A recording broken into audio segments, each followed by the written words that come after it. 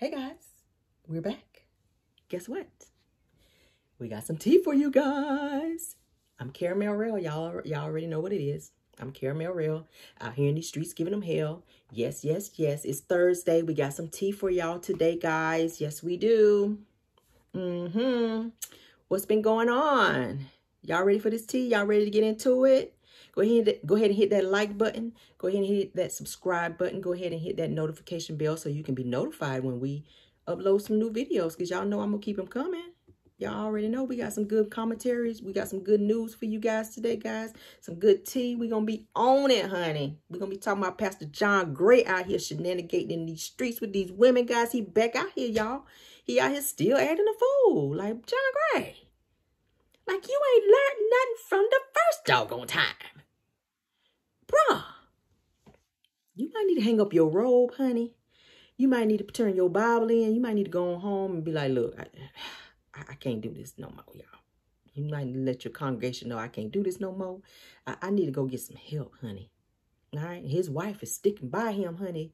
She is staying there, honey, because she's just like, look, I'm getting Lambos, I'm getting the jewelry, I'm getting, she getting all these little materialistic stuff, and it's making it hard for her to leave.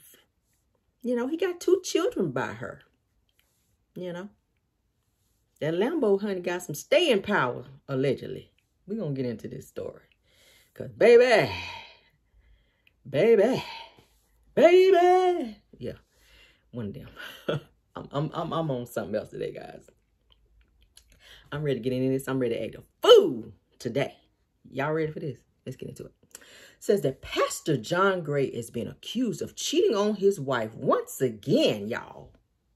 Now, the YouTuber that broke this story, we're going to go ahead and give her props. Thank you so much for putting this tea out there, honey. Miss Tasha K, thank you so much, honey, for digging up this tea, baby. Because, hey, yeah.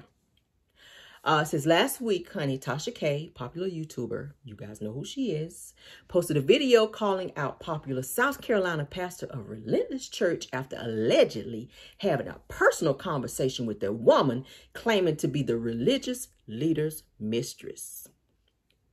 What you doing with a mistress as a pastor is what we want to know, okay?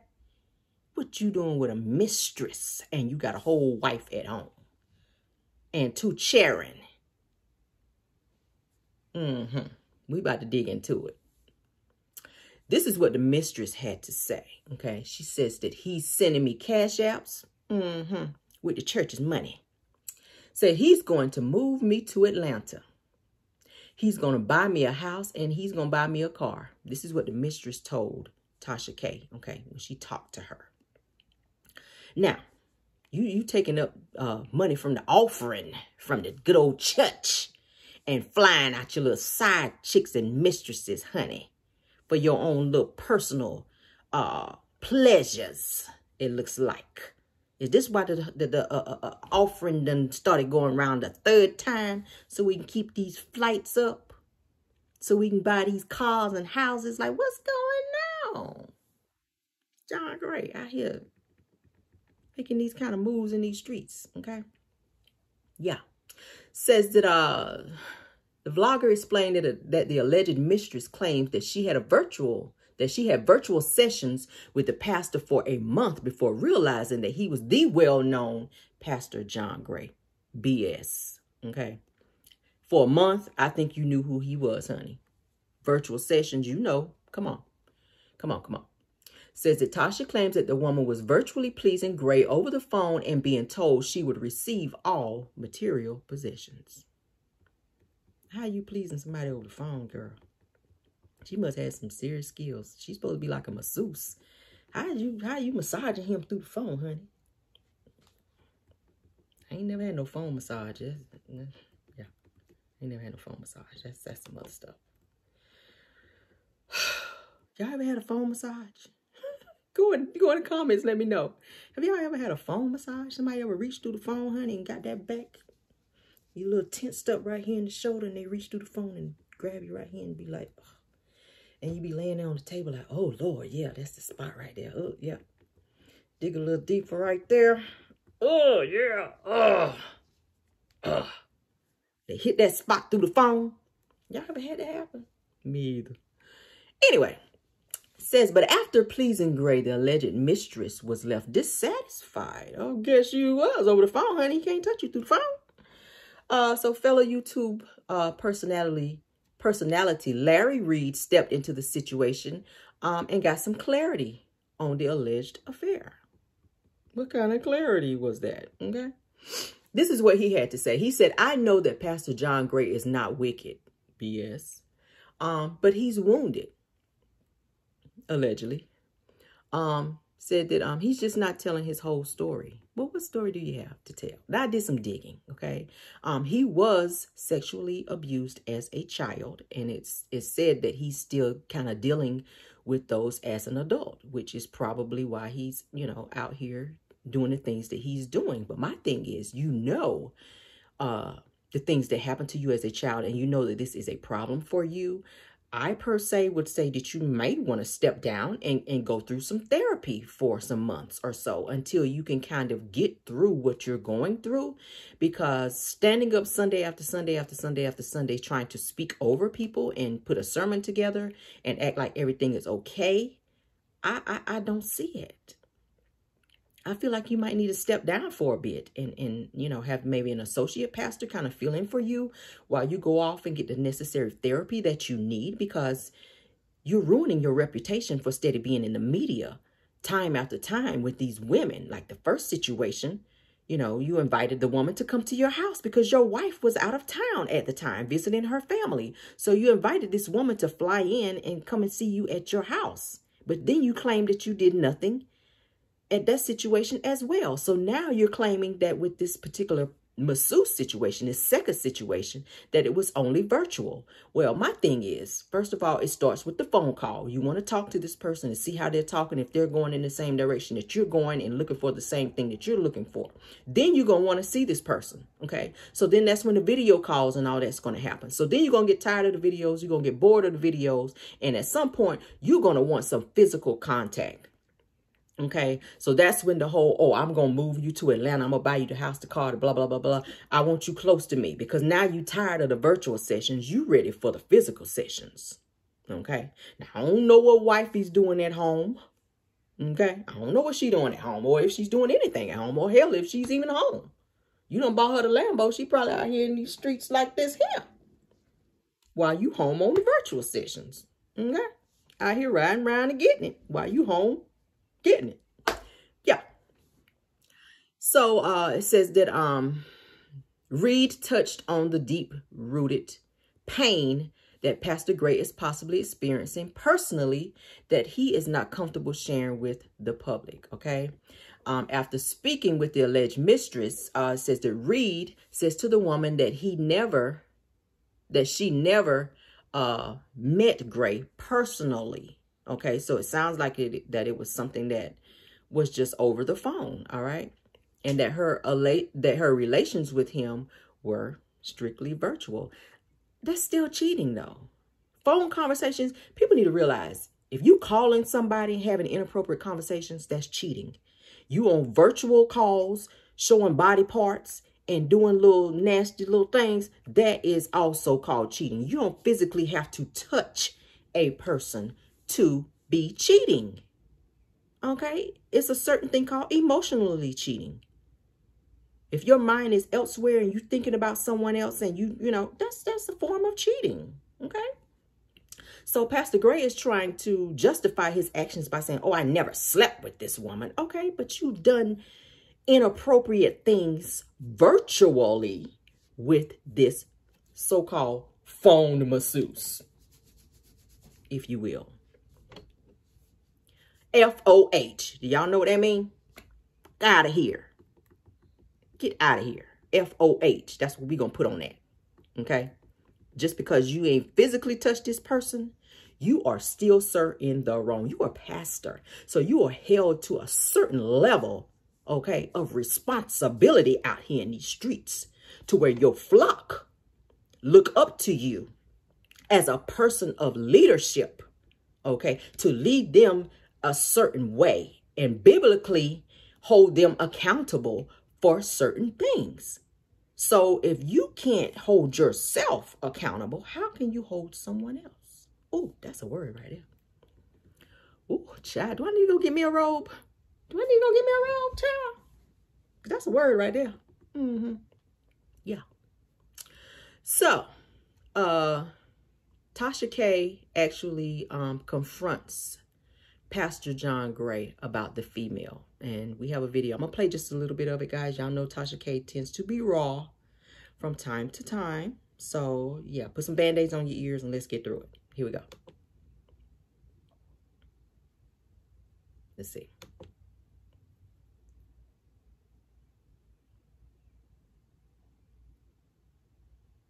John has been in a process of healing, growing, because of the things that he had went through. Let me say this. There is a difference between a person that is wounded and a person that is wicked. I want everybody to type that in the chat. There is a difference between a wounded person and a wicked person. I know that Pastor John Gray is not wicked. He's wounded. Now, I'm not going to make any excuse for any wounded person. I have heard his story. I want him to share his story. He's not telling his whole story. He's not. I don't know what it's going to take for him to tell his whole story, but he needs to tell his whole story. Everybody has a story. Something has hurt and injured us all, and many of us deal with it many different types and kinds of ways. So when Tasha called me and told me what was going on, she was contacted by a young lady. This young lady alleged that she has been in an ongoing situationship with John Gray. She's never met him in person. Number one, she's never met him in person. Number two, John did not fruck her. There was no frucking. He never met in person, didn't fruck. Also, something that I can add to this, since I was the one interviewing the women that was alleging things, now I know that one of the people that I interviewed that said that they, had sex, she was lying. Because John Gray did not have sex with her. This is why Aventer, the Avenger, did not leave him long term. She left like 3 months. That was the reason, and also that he was in therapy. So it wasn't like he has not been in therapy and she has not been in therapy, because they have. It was easier for her to come back, but she knew that John did not fruck these women. Now read how you know it's the truth. I'm going to tell you that. Kendall, remind me. I'm going to tell you how we know he did not fruck any of these women. Tasha K was talking to the Avenger as a wife. Tasha K said, I would never show this video. Number one, I don't want John to hurt himself. Somebody said, wow, what was in the video? I'm going to tell you. Number two, he has kids and he have you, and I don't want that embarrassment to be out here on the internet as a video. Aventer asked her, I want to see the video. Tasha sent it to her. We heard her reaction on the phone. And it was pain, because although he's not frucking,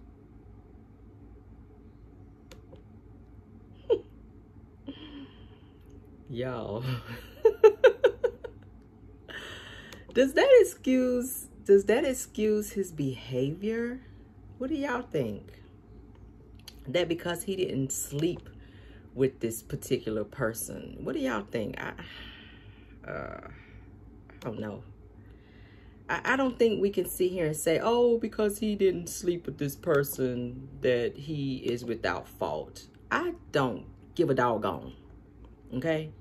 If you are out here having these types of conversations with this person, you, sir, need to be held accountable.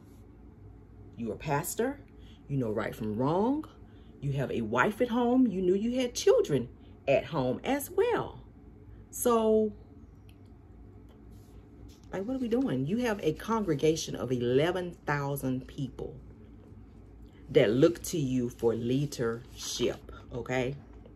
Yeah. You have 11,000 people that look to you for leadership. This is the second time that he's been in the news, you guys, for stepping out on his wife and soliciting sexual favors from women, okay? And each time he's tried to say that he's never slept with these people. His wife, of course, with the first incident, she did wind up leaving, they said, for like 3 months. But then she came back. I think she thought about all the, you know, like, oh my God, all this money, this big old house, like this lifestyle. I'm not about to leave this. Like, I'm mad. But yeah, I ain't really going nowhere like that. I'm going to go get me a hotel for a little while and then I'm going to come back. You have to hold him accountable. And then they got up there and they kind of blamed the side chick. She stood up there beside him in the pulpit and tried to blame the side chick for messing with her husband. But you have to also hold him accountable because he's out here. He's out here messing around. I was just like, girl, honey. We're not going to just sit here and blame the side chick and not your husband, because he has to answer to you for the things that he's doing. So, yeah, we're not going to do that. We're not going to do that. We're not going to do that. We're not going to do that. We're not going to do that. We're not going to do that. I'm going to need you to be held accountable. Okay, it says that Tasha and Reed, which Reed is also a YouTuber as well, also came together to rehash their findings and continue putting Gray on blast. It says that the latest allegations came 3 years ago after Gray appeared on The Real and owned up to cheating on his wife. It said the Grays made headlines in 2019 after taking to the pulpit to call out the strange woman tempting the pastor. Yeah, what y'all think about that? I'm just like, I'm so sick of this, y'all. Like, he needs to be held accountable. And she's standing up there just like, and I get it. You're supposed to support your man, support your pastor. Maybe she's trying to put on this, you know, united front, as they call it. You know, and then maybe she's getting home and going upside his head. Who knows? My thing is this. I feel like he needs to step down for a bit and allow himself to get the help that he needs so that he can stop being out here making a public spectacle of himself, the church, God. Let's start there, because when you become a pastor, you take on this job to spread the gospel. So how can you do that and have the reputation of a pastor and be out here in all this controversy, cheating on your wife? This is like the second time that he's been caught. Okay, we don't know if there's any other situations that haven't come to light yet. Probably, because it sounds like he may have some type of sexual addiction. Okay, and he's not the only pastor out here who's had to deal with this, guys. We've heard it in the media when it came to, you know, Bishop Eddie Long. He had some indiscretions as well. Where a lot of people was questioning him and kind of had, you know, the side eye as well. So I don't know. I don't know what's going on when it comes to these pastors, guys. I don't know, especially when it comes to these huge churches where they have all this large congregation. Like I said, Pastor John Gray pastors 11,000 people. Okay, so you got 11,000 people paying tithes and offering. All right, he's being paid very well. He's being paid very, very well. So at the end of the day, guys, my God, I feel like this man needs to step down. What do y'all think? Do y'all think he needs to step down? What do y'all think about this? What do y'all think about his wife still there supporting him through all of this and staying a second time that he stepped out on her and cheated and made her look like a fool out here in these streets? Like, at what point do you say, okay, I'm done with this? Go ahead and cut your losses and take care of your children, y'all co-parent, and be like, look, I can't do this no more. Because either you go get help or I can't be here. It's too many diseases out there for one to be out here playing like that. Okay? You can never fully please a person who has a sexual addiction, you guys. You just can't. He needs help. He needs help. He needs help. And I sympathize with the fact that he was abused sexually as a child, and that he had some things that go on with him as a kid. And he's kind of fighting those demons right now. He needs to take some of that money and get some of the best doctors, counselors therapists that he can get to help him get over this, so that he can become a better person, a better husband, a better pastor, you know, because those things, it's just going to only get worse. It's going to only get worse. What do you guys think? Go down in the comments and let me know what y'all think. Go ahead and like and subscribe to this channel. Yeah, hit that notification bell as well. Again, this is Caramel Rel. We're going to stay out here in these streets giving them hell. I'm going to keep bringing you guys this news, honey. Because John Gray, baby, let me tell you something. You're going to need to stop, honey. This shenanigating out here in these streets with this masseuse, honey, doing these virtual massages. Woo! Child, that's too much. These little peep shows, y'all, these little virtual peep shows, that is not of the Lord.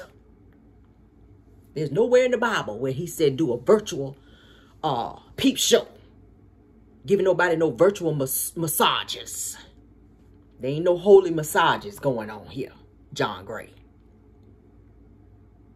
Don't be out there bending over and doing these massages and getting all these favors virtually. I get it. We got the pandemic out here. You know, I applaud you for doing it virtually. With the pandemic, don't be out here giving nobody the coronavirus because you out here shenanigating. Okay, so he said, I'm going to make this thing virtually. But now you talking about you buying a woman a car and a house and you want her to move to Atlanta? Like, child, you doing way too much. What is she doing in these virtual sessions that's making you want to buy her a house and a car, honey? She must have got down to the bone marrow on you. She done got you good, honey. What y'all think? Ooh. I'm going to get off this story, y'all.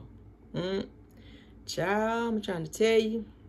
It's looking kind of cloudy out there today, child. I don't want to get struck by lightning for going in on John Gray, baby. But child, I had to call him out on this right here. Because, baby, yeah. Y'all already know. Y'all, definitely go ahead and hit that like button. Like I said, go ahead and subscribe to my channel. Because we're going to keep bringing this news, y'all. Let me know what y'all